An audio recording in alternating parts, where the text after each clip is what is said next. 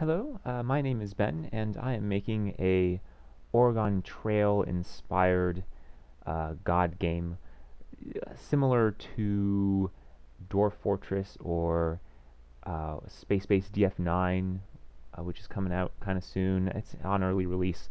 They don't have many features, although to be honest, they have more than I do. So I've posted a video previously, and I don't know, it was a long time ago and probably no one looked at it. I'm making this video primarily for people on the Bay 12 Games forums where I've been posting about my progress. And it's kind of gotten to a point where I feel like screen shares, or screenshots, sorry, aren't really showing everything we need. So I'm going to make a video and show the latest feature, which is actually building things, which is something we'd like to be able to do. So let me start right at it. So here are my little colonists. There's a brand new build menu option. I'm going to scroll around a little bit. So Explore doesn't currently work. We would like this to be able to set down explore points and tell your guys where to explore. Right now they just move randomly, and actually they move a little too randomly. They can end up really, really far away from home, which is a bad idea. But anyway, let's build something. So everything isn't super pretty, but anyway, here's the three things that actually we can't build all of them. Currently only warehouse is implemented. It's pretty trivial to just assign a graphic to a building as long as you don't care about the building doing anything. But hey, I've done better. This warehouse actually is functional, so let's build it and demonstrate all that. So I select warehouse. You can see it doesn't highlight when you're hovered over. And now we get this little warehouse preview of kind of where we want to put it.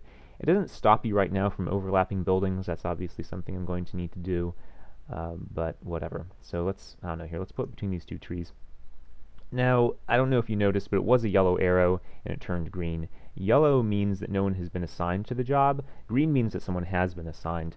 And that part right now is currently a little buggy. We will have an assigned worker, must be this guy, who has been assigned to take the job, but he can't find any wood or resources to actually do the job.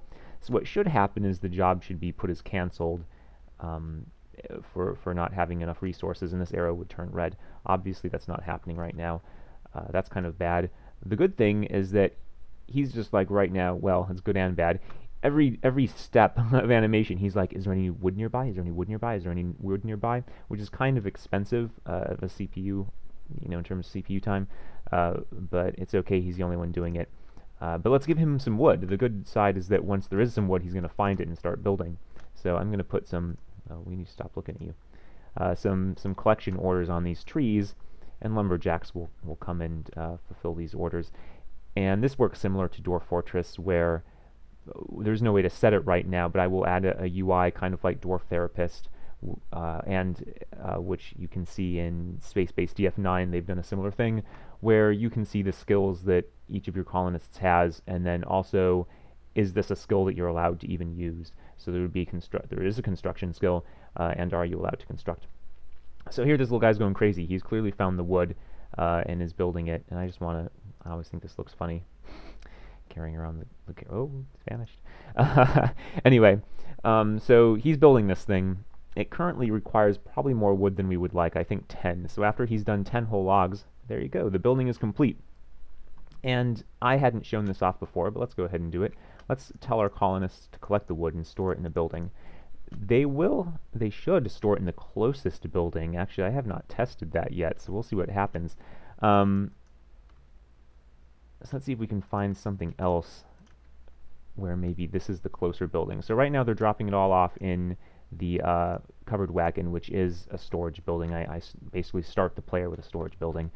But I'm going to see if this actually works properly, where we can have them stored in this little building. I promised you that they're functional, so let's try it out and see how functional it is. Is he going to go for the closest? Yeah, that's pretty sweet. Actually, that makes me really happy. I'm smiling right now. You can't see it.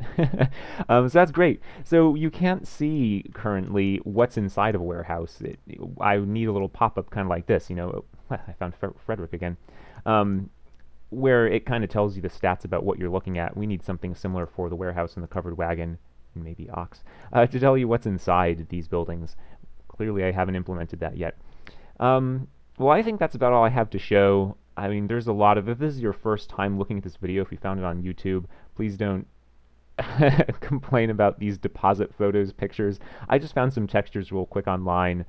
Same with this. I mean, this texture, I think I'm good to use in terms of copyright and everything. Um, but it doesn't look that great. So anyway, these are all temporary. You know, clearly I'll happily pay for graphics to make this game look awesome when the time comes. But now is not the time. For now, you know, they're not even. You can't build things.